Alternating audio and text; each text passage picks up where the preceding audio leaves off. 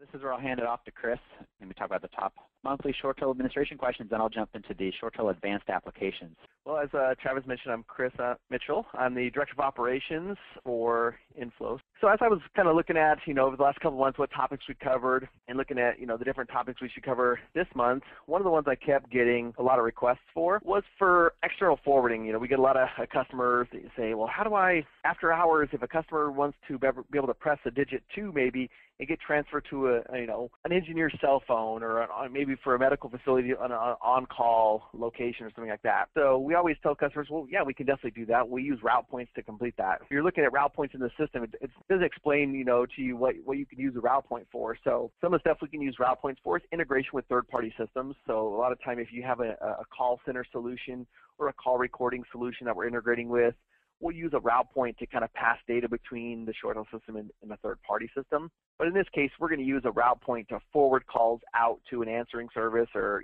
to some other destination. So we can use a user can transfer a call to this. We can also have a user's voicemail, say if you need assistance, press 0, and they could actually transfer to a route point which forwards out to an answering service or something. The most common use is an auto attendant. Press a digit and auto attendant. Instead of telling them if you need customer service, please call this phone number. Just say if you need customer service, press 2. And we'll forward it out to a third-party customer service solution or something that a customer contracts with.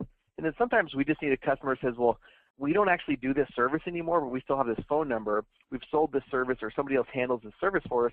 Can we take this phone number, just route it out of our system? So yeah, we say, okay, let's build a route point and put a DID on it, and we'll just route the call as it comes in our system, and then we just automatically forward it back out of the system so that we don't have to deal with that call. Nobody from your team is required to answer a call just to transfer the call out, so we can kind of automate that process. So how do we do that? So the first thing is we log into Shoreware Director. We expand our call control, and you'll see route points down at the bottom, or in the middle really, of the call control option. So we go ahead and select the route points option. On the right side of the screen, you're going to get any route points you already have configured in the system. But at the top, you'll see that it says route points, add new, just so you see on that screenshot in the bottom of that page there. You simply click the Add New button. All right, so when we hit Add New, it's going to give us an Edit Route Point page. This is where we're going to kind of give it a name. Whatever you give it this name is what it's going to be displayed in the directory on the phone, and also the directory in your communicator software for when everybody's looking up different stuff. So we want to give it a name. We need to pick an extension number for it. It can be really any extension you want. It's just the extension we transfer calls to so that they get forwarded out of the system. The DID range, you can see I don't have the DID range checked, but if I simply check that, if somebody were to call a DID, I can auto forward it out to this answering service route point that I'm building. As you go down, the user group where it says staff right there, the only important thing to worry about on the user group was we need to give this route point a user group who has access to forward calls. So sometimes we want to forward the calls to a long distance phone number. We just need to make sure the user group that we're using has permission to forward long distance calls. Or in some case, we have one customer who does international, so we then make sure the user group has international rights. By default, your route point server should just be your main voicemail server. Unless you're doing integration with some third party, then we would set that server to a different server for integration purposes. But for this purposes of forwarding calls out, we just want to assign it to the voicemail server. We can uncheck all of the mailbox server options because obviously we don't need to take messages or anything on this extension. There's one other important feature in the bottom that says call stack depth. What this is this tells the system how many concurrent calls should we allow to hit this route point and forward out. It only needs, from when we transfer a call to extension 1844, it's going to connect, an outbound call. It's only using this route point for, usually up to 30 seconds, just depending on how long it takes to connect that call and that other party to answer. Once the other party answers, the route point is out of the mix. So we just need to know in a 30-second window, really, how many concurrent calls do we want to allow.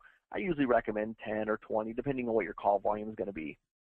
The second half of the configuration is the bottom half of the route point configuration. And this is where we have some different options. We can actually apply a schedule to this. So during your on hours, if somebody transfers to this extension, we can forward it to one phone number. And after hours or holiday, we could actually forward it to a different number if we needed to. So in this case, I just want to create a route point. Anytime I transfer a call, it's just going to forward to this 888 number. So in my schedule, I put it to none, which means always use the on hours, 24/7, 365. So then I put in the external phone number in there. You do see you do need to put the 9 or if you use an 8 for your outside digit plus, to make it international, compatible. And then you put the phone number in afterwards. I just made up an 800 number. I don't think that's an active number. It probably is, but not one that we use. So yeah, I put that in there, and then I simply hit the save button on the top of the page.